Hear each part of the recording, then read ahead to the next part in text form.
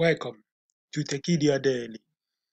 Our conversation today we focus on CWG Plc and SystemSpecs. CWG used to be Computer Warehouse Group in Lagos, and the SystemSpecs is one of the leading software companies also in Lagos. So I will be exploring how these companies can actually generate more value if they are combined together. CWG is a huge big operational ICT company, largely in the area of integration and operation of ICT. It works with many manufacturers around the globe as a representative in Nigeria, and is very huge in the financial sector, providing different kinds of services in really core three areas: networking and also software services. Then it also does a lot of service, maintenance, and support across the whole value chain.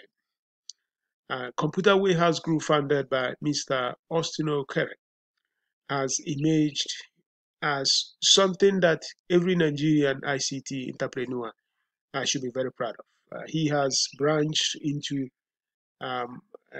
Uganda to serve the East African market, and also in Cameroon to essentially serve the Central African market. And this company continues to innovate, continues to do a lot of things as it continues to overcome some of the key challenges everyone can always say about the Nigerian economy.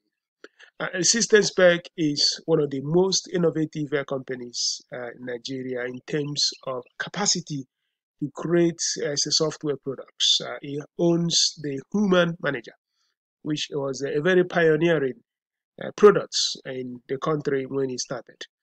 And I would say that there are very few products indigenously Nigerian within the software industry that has the brand equity, that has the level of penetration in corporate Nigeria the way that Human Manager has done. It's a payroll human resources management software.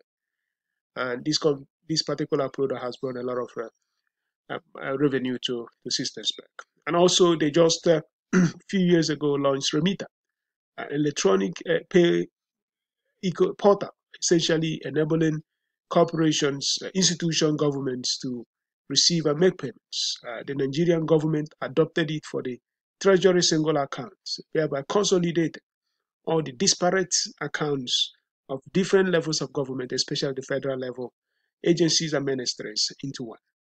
So SystemSpecs is innovative. It's a powerhouse owned by one of the legendary ICT entrepreneurial pioneers in Nigeria, John Barrow. So he's respected, just like Mr. Austin Ekekwe, defying the odds to build companies in the country. I'm proposing today that these two companies can actually get a lot of things done if they come together. But CWG is a public company while SystemSpecs is private. So we can't necessarily say, let's merge them together because it's going to be difficult. Of course, the SystemSpecs has higher valuation, even what the market is giving Computer Warehouse Group. And we also know that what the market is giving Computer Warehouse Group, CWG, it is certainly more than that valuation. The valuation of around $20-something million is just ridiculous because this company should have a valuation in excess of $50 million or more. So we say, well, let's do one thing. Let them come together and let them have a new public company. We propose CSSG Plc to be the name of this new company. Why is it valid? What is really the purpose for having these two companies to come together? One is liquidity.